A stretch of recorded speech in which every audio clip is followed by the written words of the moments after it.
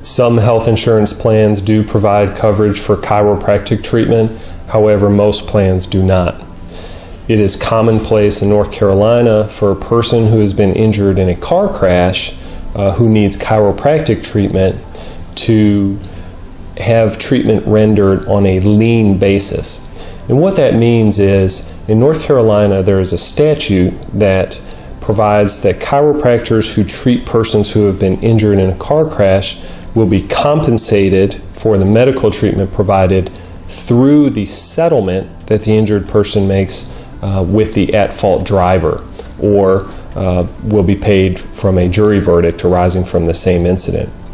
Now, the statute limits the amount that can be paid to the chiropractor or other medical provider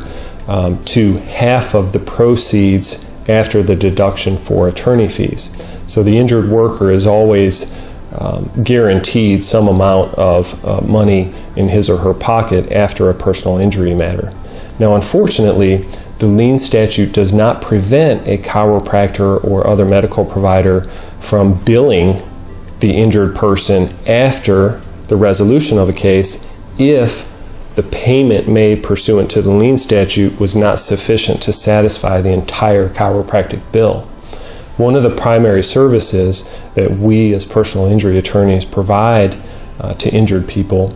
is we work with the chiropractor and other medical providers to satisfy the injured person's bills in full, so that when a person who comes to our firm with a personal injury matter walks away from a case at the end, the person owes nothing